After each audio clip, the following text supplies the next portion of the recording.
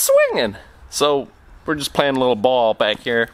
But I figured, what a great day outside to fix the Excalibur headphones. That's right, they've got a little bit of a tear. So we're gonna go ahead and do a little home repair. So to replace those ear pads, we picked up a pair of gel ear seal rugged ear pads. We're gonna go ahead and install those. Now to do that, we're gonna use Aquaseal.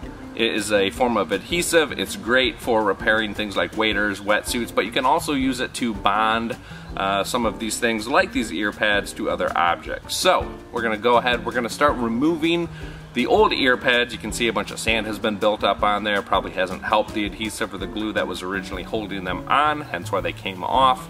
And I think that happened just over the course of wearing them, being out in the sun, in the water, the elements, things like that. So what you're gonna wanna do is go ahead and clean them out to the best of your ability, get all of that sand, all of that grit off of there. Once you've done that, go ahead and grab a little bit of sandpaper. What you're gonna do is use that to get any extra old glue that's been dried up off of there, as well as any final sand, and it's gonna help rough up the plastic just enough so that when you put that Aquaseal onto it, it's gonna help fill in and bond to the backing of the headphones, and that's important because we don't want those headphones to slip off. If you have any remaining glue, pro tip, use a toothpick. It won't scratch the backing on your headphones more than necessary. I would not recommend using like a flathead screwdriver or a razor blade. You're just asking for trouble.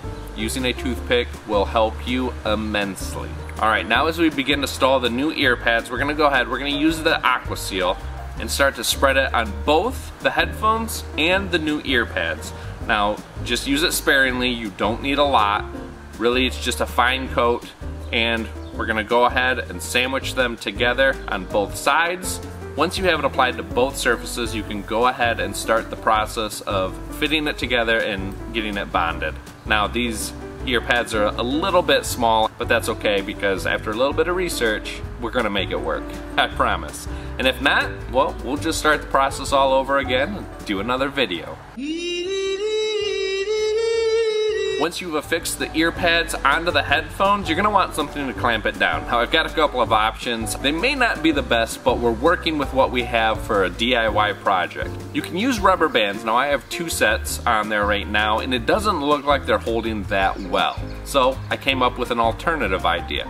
Grab like a small soccer ball or beach volleyball, anything that you may have, because it's gonna mimic the shape to a point of your head, and that pressure of the headphones pressing against the ball should hopefully help bond those ear pads right in place where you're gonna want them. Now on mine, it started to slip, and I think it was because that ball is a little bit too big. So we went Wile E. Coyote, went back to the drawing board, and we're back to rubber bands. Now instead of 2, we just went 1, we put it right in the center. We're gonna leave them sitting throughout the afternoon to go ahead and cure, and hopefully that Aquaseal bonds really nicely to the new ear pads, and we'll have a brand new set of headphones for the Excalibur II. All right, it's been about 48 hours and the headphones are looking good. I mean, the Excal is ready to go.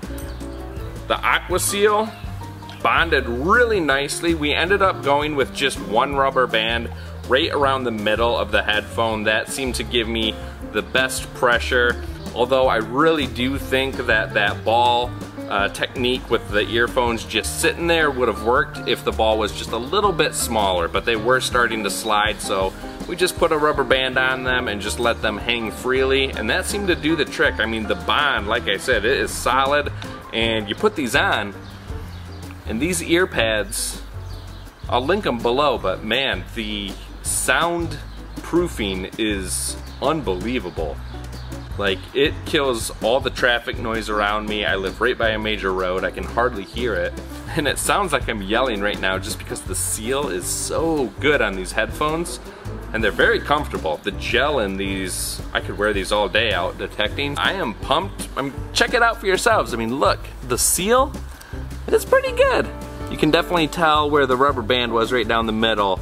The seal was a little bit tighter than up here at the top. I don't have to worry about these falling off for quite a while, and if I do need to remove them, it's not like it's Gorilla Glue. I can just go ahead, get a little razor under there and just pry them out, do it all over again. So yeah, this DIY project couldn't have happened at a better time because this weekend, I'm going detecting. It's gonna be super hot.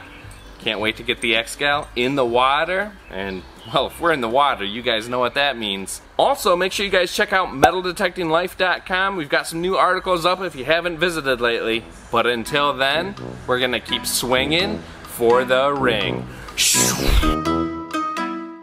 One other trick that you can use to get some of that old glue. One trick that you can do to get some of that other... One last step that you can do to get that... Gosh, the struggle. I need more coffee! One final step that you can use to get that old glue off of your headphones. Grab a toothpick. It's... Doctor! One final step you can use to get that old glue off of your headphones. Headphones?